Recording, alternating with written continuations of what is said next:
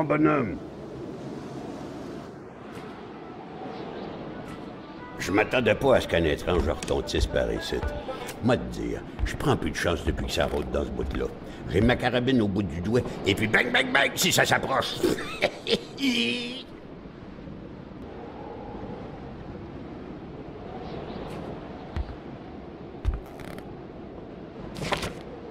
Vois-tu le livre, là? C'est le Wendigo. Ouais, le Wendigo. Un guerrier qui devient un loup pour se venger de sa grosse peine. Et...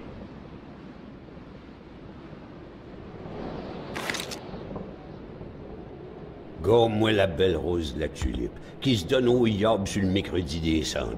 C'est-tu pas effrayant, cette histoire-là? Touche pas à ça, l'enfant, tu pourrais te faire mal.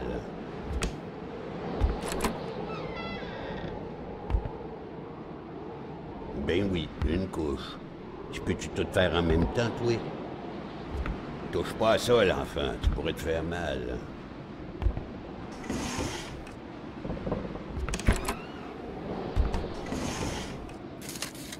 Hé, la Corriveau, Batèche, ça te passe l'envie de te marier, la Corriveau. À tuer tous ses maris, squick, les uns après les autres. Pas de pitié dans le mariage.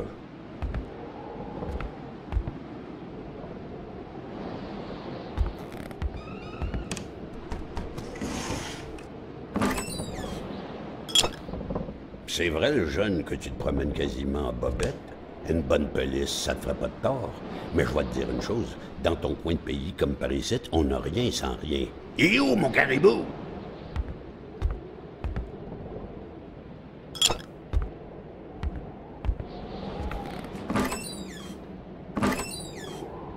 C'est encore beau.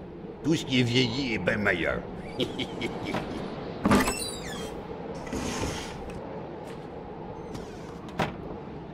Mon beau bonnet du beau temps.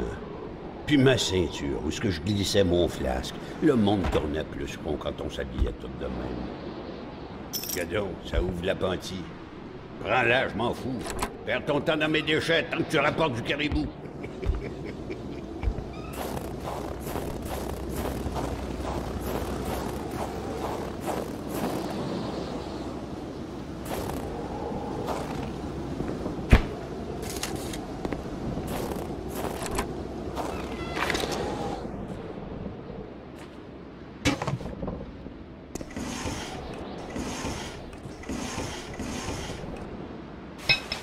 An axe, not too shabby. Carl felt he needed to protect himself.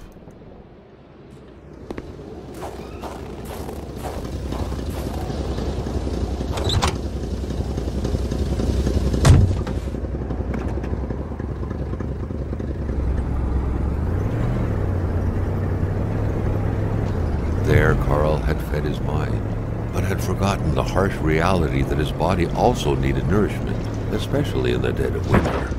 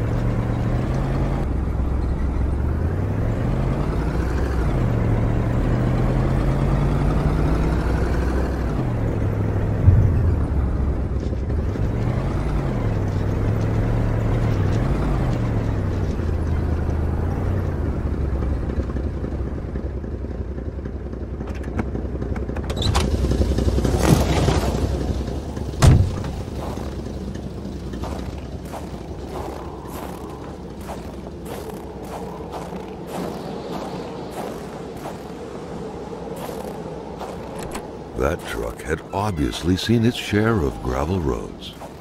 Carl wasn't a mechanic, but he could easily tell that only the most heartfelt prayer would bring this old beater back from its slumber. With that cold, however, it was more likely that it would wait until next spring to wake up.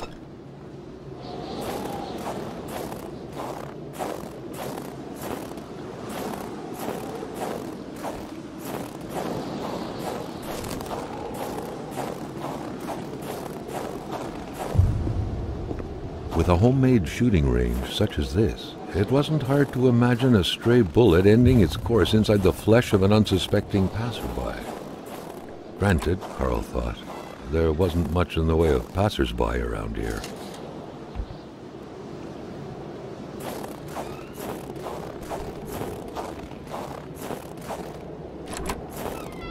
The place looked more like a pigsty than a house. A heavy stench of curdled milk, cheap alcohol, and boiled cauliflower filled the air. Rock music invaded the minds of men even in the remotest of places. The man didn't own a turntable, though, so there's that going for him.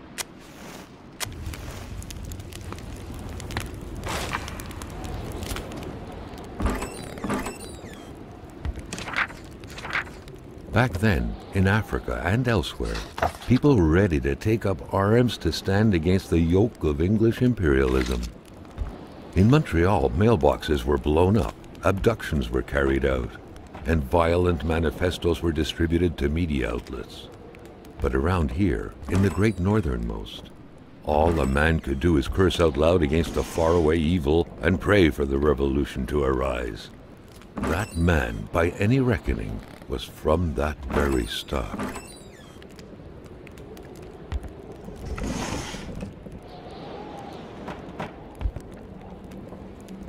You had to be out of your mind to cook up white whiskey at home. The all-surrounding stench of alcohol alone was probably enough to gas a man to death.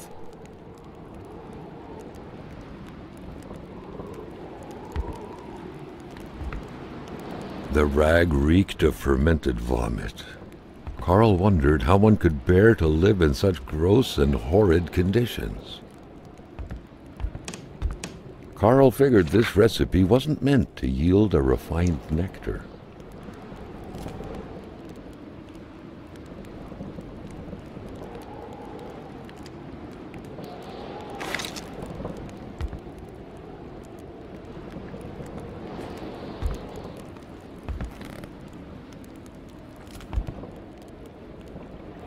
You had to be out of your mind to cook up white whiskey at home. The all-surrounding stench of alcohol alone was probably enough to gas a man to death. It Jean Blouin. Seems like that pig had a name after all.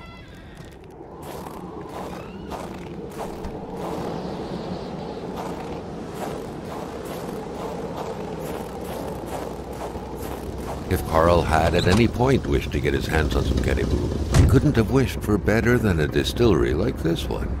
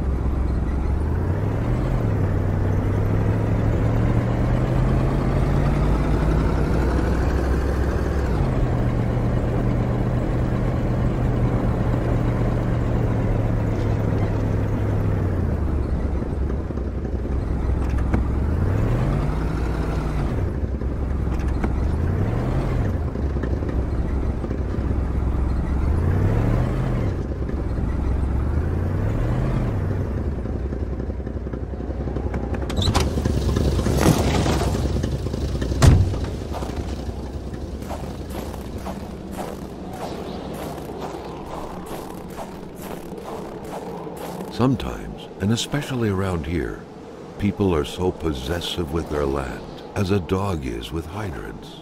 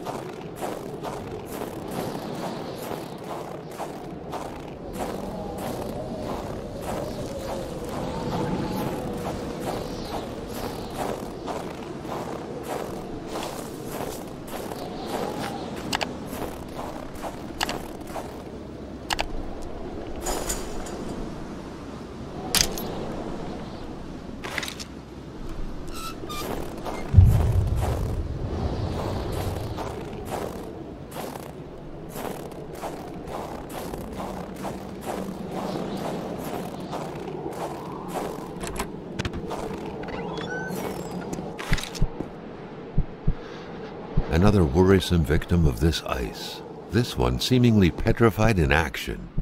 The poor man, before being frozen solid, seemed to have been defending the entrance to his cabin. But from what?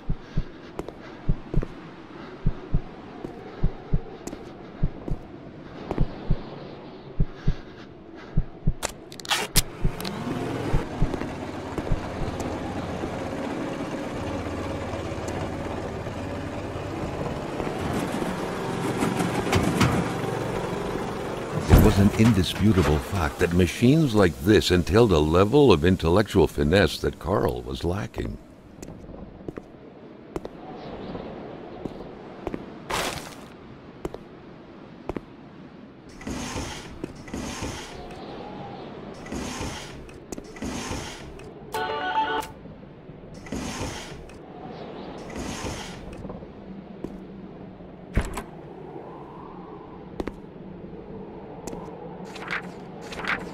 The very first steps of man on the moon were made more than a year ago. The event had surely captivated the mechanic's mind for him to still keep this around.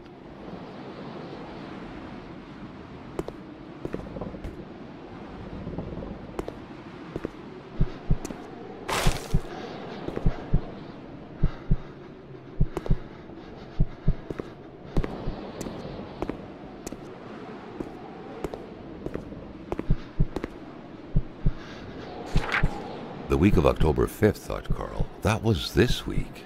The plug should have been here by now.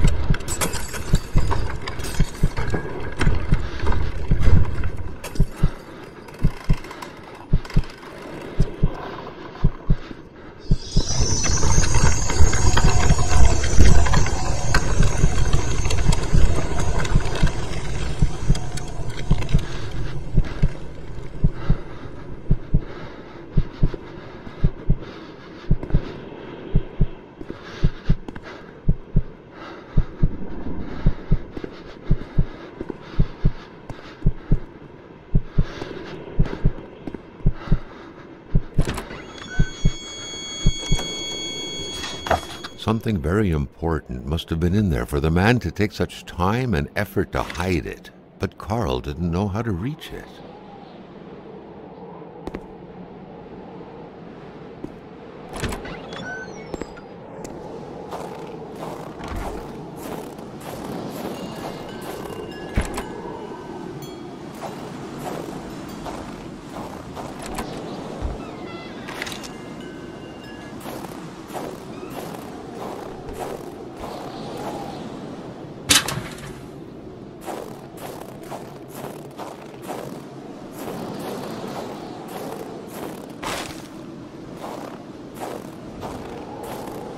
Carl had a hunch that there had got to be a plan somewhere that could help him put this thing back together.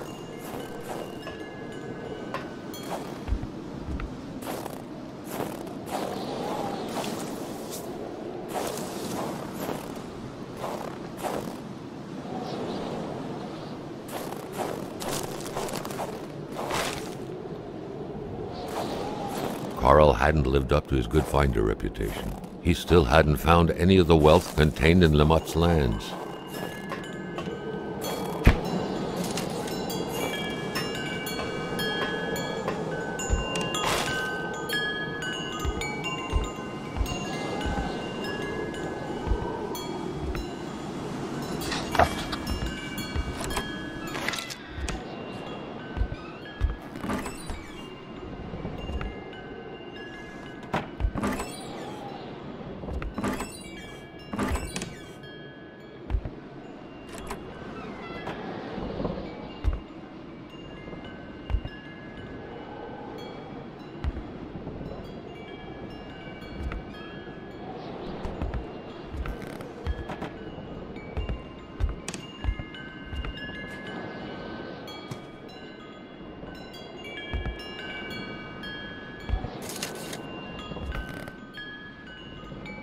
The man has a passion for intergalactic things.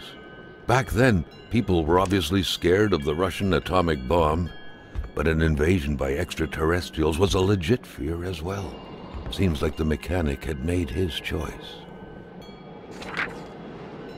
Boswell, Atamipek, same story. Large deserts conducive to extravagant follies.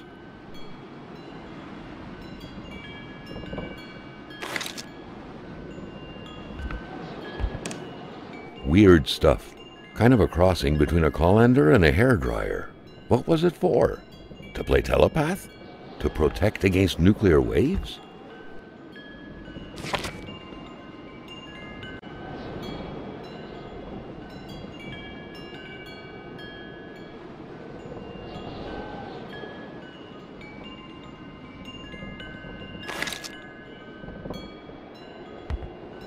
Carl deducted this was a map of the area. Were those pins pointing to places of interest?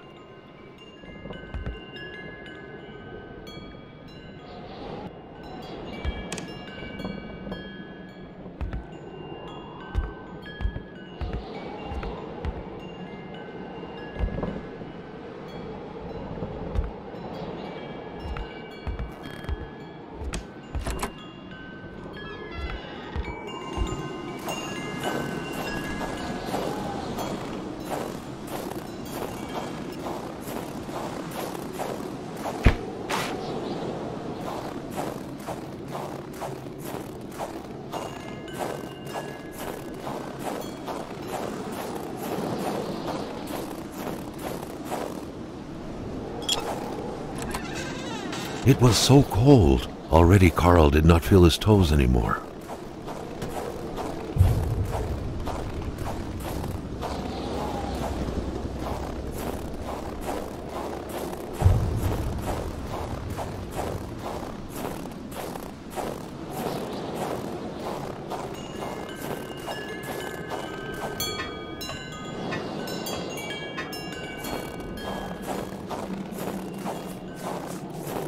By following the plan, Carl was led to believe that the snowmobile's parts had to be scattered about in the vicinity.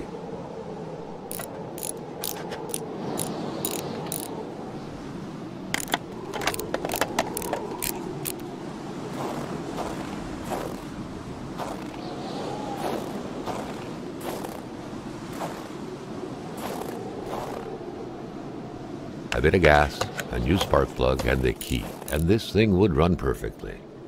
All he needed to do now was to find all that.